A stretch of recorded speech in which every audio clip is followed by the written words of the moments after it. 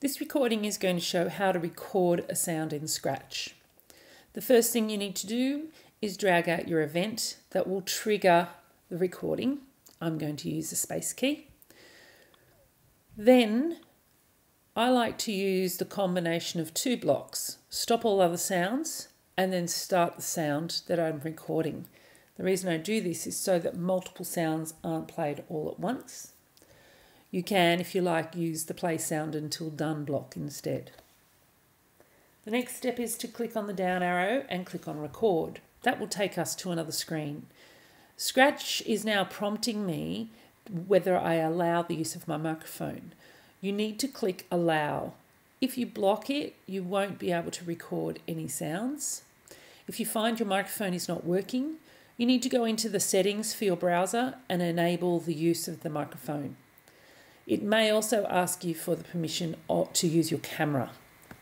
Click on record. Hi, my name's Scratchy the cat. Once you've done that, you can see a visual representation of the recording. You can click and drag those small red handles to reduce the sound before and after. You can re-record if you're not happy with the sound. Hi, my name's Scratchy the cat. And then you click on save. Once I've done that, I want to rename the recording to hello. And I'm actually going to remove the meow from my sounds. There are features where you can edit and modify the recording if you like. There's also an option here where you can record another sound while you're in this window using the microphone.